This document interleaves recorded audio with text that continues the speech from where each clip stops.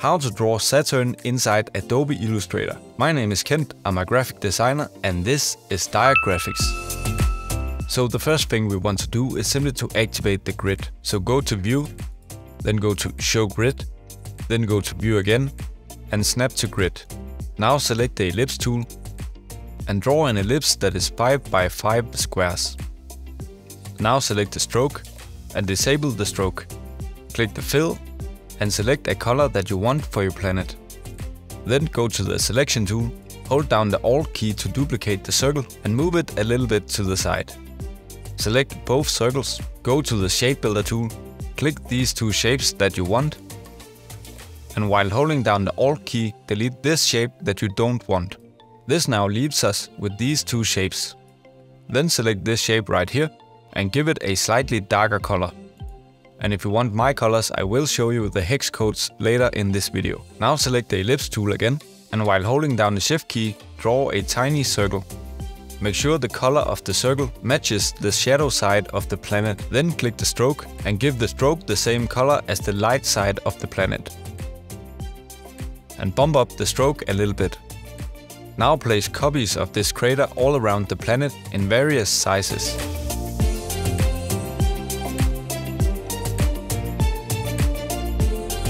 When you're done placing the craters, we need to place a couple of craters on the outside of the planet, just to give the drawing some more details. So select one of these craters, hold down the Alt key to duplicate it, and squeeze it a little bit to make it an ellipse.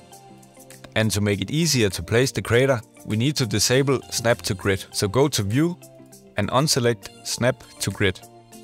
And you might have to zoom into the planet a little bit. Now select the crater and rotate it and move it to fit the edge of the planet. You want approximately half the crater to be outside the edge and half to be inside the edge. Place one more at the bottom.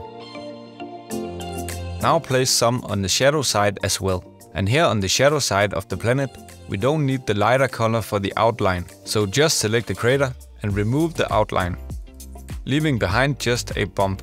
Copy this one to the bottom as well. So now zoom out a little bit. Then select the Ellipse tool again. And before we keep drawing, we need to activate Snap to Grid again. So go to View and go to Snap to Grid. Then while holding down the Shift key, draw a circle the exact same size as the planet. Now go to the Selection tool and duplicate this circle down below. Then grab this anchor point right here and squeeze the circle till it's only 2 squares tall. Then hold down the Alt key and expand the circle to the side 2 squares. Now go to Edit, go to Copy, then go to Edit again and paste in front. Now we have a copy of this shape on top of the original. So while having the top shape selected, grab this anchor point and squeeze it so it's only 1 square tall. Then hold down the Alt key and reduce the width by 1 square in each side. Then with the arrow key nudge it down 1 time. Select both ellipses, go to the Shape Builder tool, click 1 time at this shape right here, and while holding down the Alt key, delete this shape right here. Then go to the Selection tool, select this circle right here, and while holding down the Alt key and the Shift key, expand it 1 notch. Then select this ring right here, give it the color that you want for your ring, and move the ring up until you like the position. When you are happy with the position of the ring, hold down the Shift key and select the ring and the planet. Then if you want the ring to be rotated, you need to do it right here, and you need to rotate it while both having the ring and the circle selected. So for this video I want to rotate it just a little bit.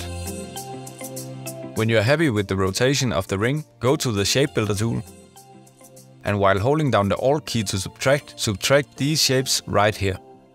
Also subtract this shape right here.